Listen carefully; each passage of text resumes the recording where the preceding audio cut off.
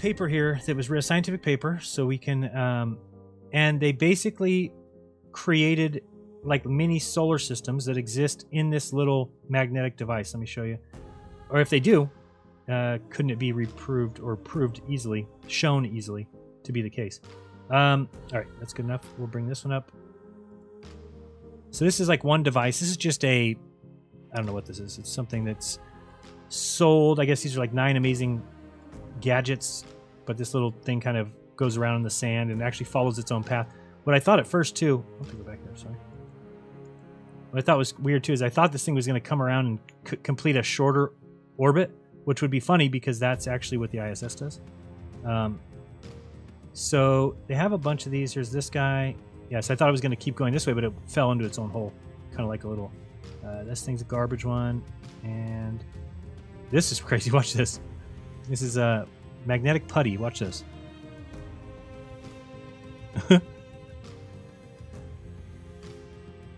That's creepy.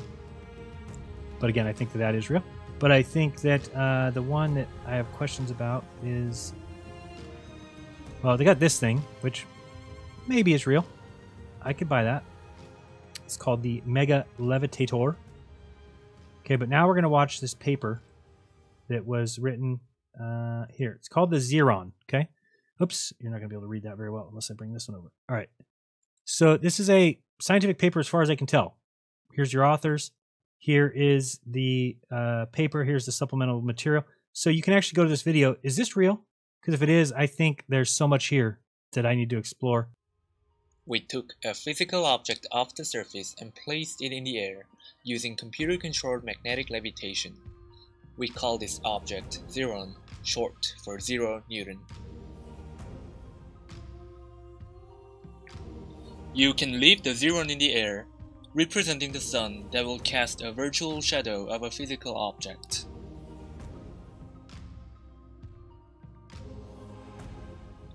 Users can visualize a computer simulation of how the planets revolve around one another.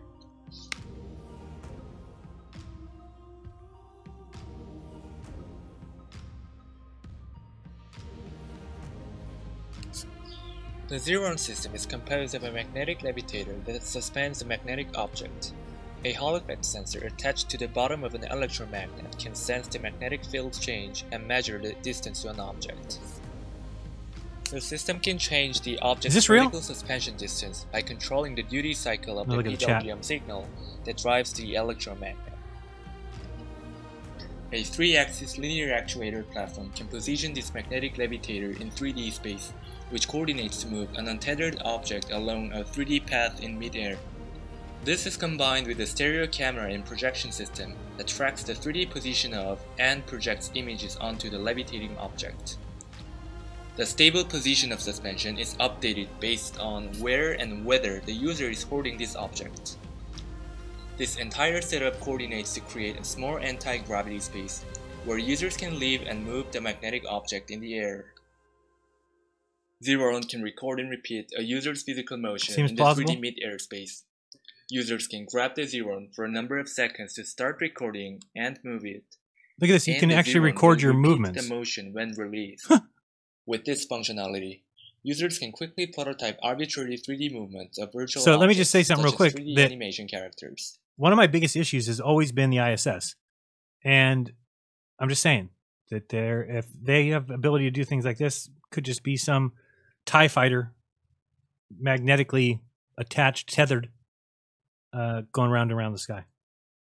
Users can create 3D camera paths for rendering virtual scenes of architecture models using Xeron as a camera. When users throw a 3D path in the air and release the Xeron, the camera is sent back to the initial position and then moved along the previously recorded 3D trajectory. On an additional screen, users can see the virtual scene of their model taken by the camera's perspective in real time.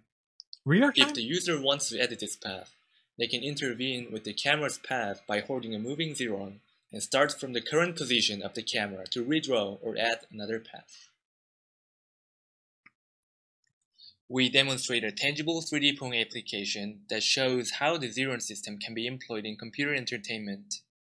Users can experience being in the 3D computational space and interacting with the digital object as they hit the computer-controlled Pong ball. So that's it. But I think there's a lot there that I guess I didn't know that we could really do that, especially electronically controlling it based on its feedback movement. And I'm looking here just so you can see what I'm doing. Just trying to see what else, because that was 2011. So it's just seeing.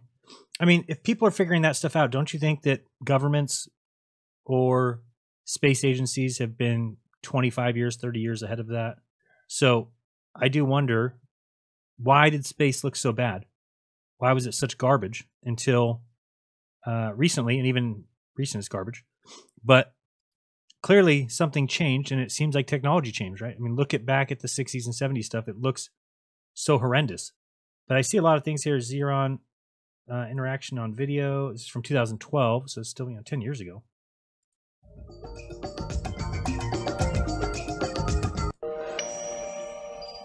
I want one of those things. Xeron is a physical and digital interaction element that floats and moves in space by computer-controlled magnetic. I don't know.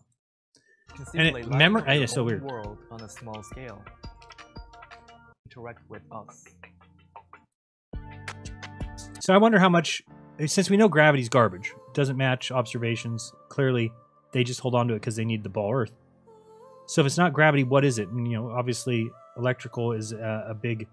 They got the electric universe, but I think that magnets make a lot more sense. We've seen kind of lots of evidence of that. I don't know what exactly quantum locking is. I know you have to get it real cold, but that's what it is up in space.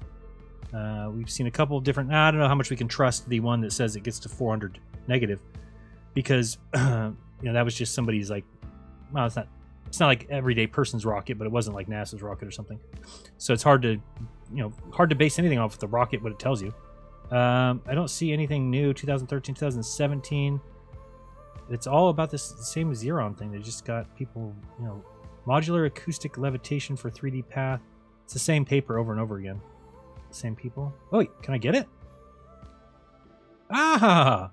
Usually have to pay for this shit. All right, cool. I'm going to save this.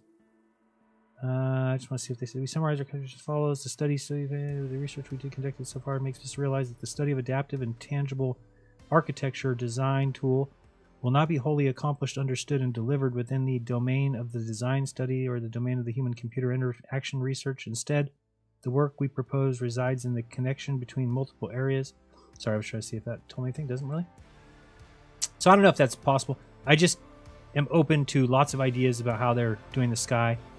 My personal belief is it is some sort of a projection, I guess. Not as, I don't want to say that and people think I mean there's some sort of projection screen up there or something.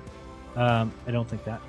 But I find it baffling that we can look through microscopes and recognize that we're looking into something, yet we look in the sky and think we're looking back in time.